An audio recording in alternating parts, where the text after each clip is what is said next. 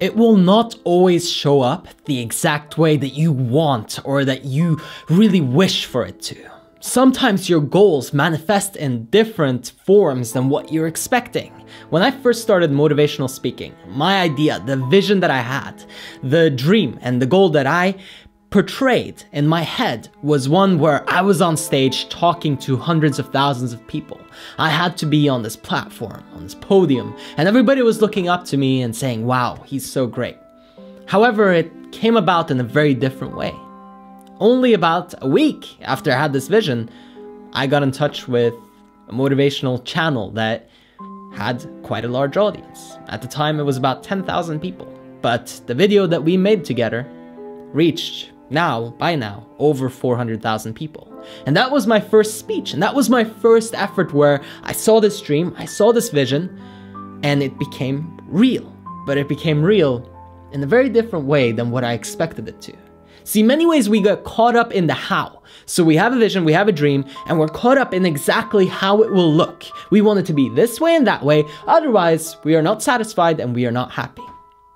And what you don't realize is that the universe is often handing you everything that you want on a silver platter, except it doesn't look the way that you expected it to, and so you smack the universe's hand and say, no, I don't want any of that.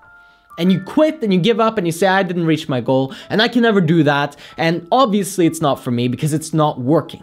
Well, maybe it's working, but not the way that you expected it to. Maybe it is actually happening. Maybe the result is there. But because you have an ego that's so caught up in seeing it exactly play out the way that you want it to, you can't actually enjoy the great results. Many times in relationships, we put this ideal on the other person. We want them to act a certain way. And all you really wanted was somebody that truly loved you.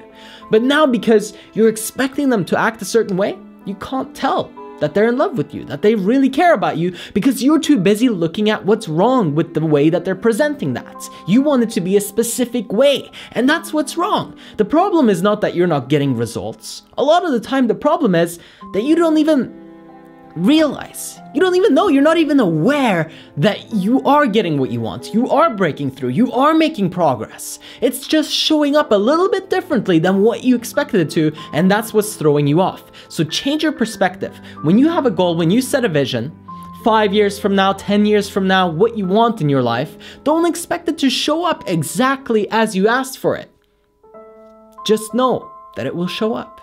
If you do the work, if you put in the time, if you're willing to dedicate the energy that's required to create a result similar to this, you will have something that looks like what you want. But you have to be open to receiving too. Because many people, they do the work, and they receive, but then when it's receiving time, they block off. They can't receive, and what happens then is that they don't want to give anymore. They don't want to work anymore. They don't want to put in the time because they didn't receive the way that they expected to. And now they're caught up in, I didn't get what I wanted, and so I give up. So what have you received? Maybe all you wanted to do when you started was to change one person's life.